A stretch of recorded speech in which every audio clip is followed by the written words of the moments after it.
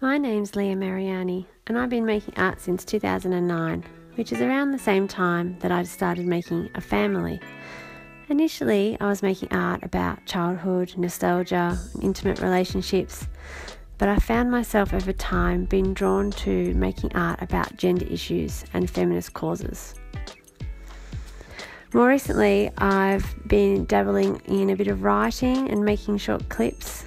I already use collaged paper and fabric in my work, but I really want to expand my art practice by using new materials and combining them in different ways. I really want to produce art that is thought-provoking and inspirational. I'd like to make something that is interesting and that people can look at over a long period of time, and each time they look at it, they see something different.